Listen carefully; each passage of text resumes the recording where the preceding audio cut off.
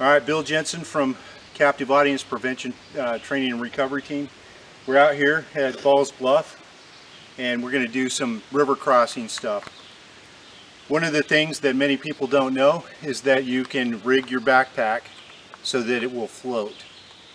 Now to do that, you've got to use a waterproof bag inside.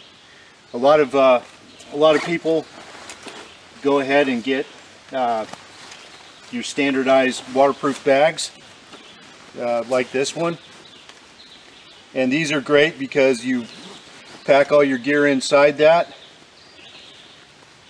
cinch it down, get a good seal,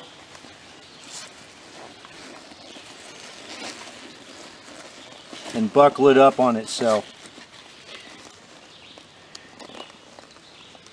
But you really don't need to spend money to get that kind of waterproof bag. A couple of these good garbage, your black garbage bags, your heavy duty garbage bags. If you stuff 2 of these inside your pack, pack all your gear inside them, and then blow them up, get as much air as you can in them.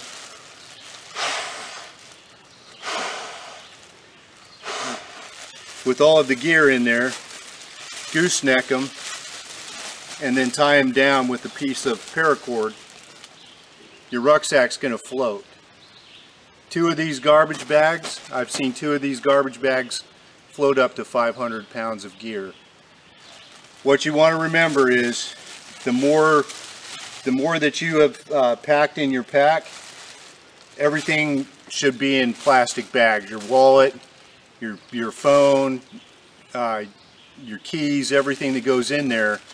And then you're going to want to put that in,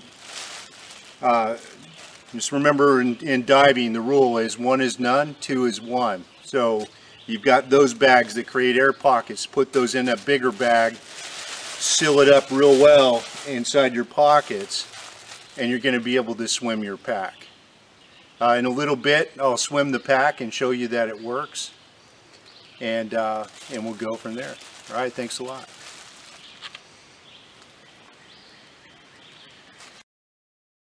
All right, Bill Jensen again, Captive Audience Prevention Training and Recovery Team.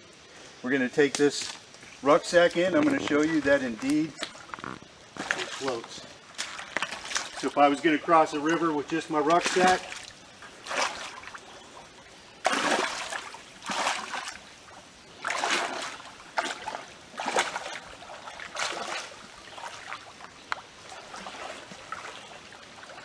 you'll see it floats.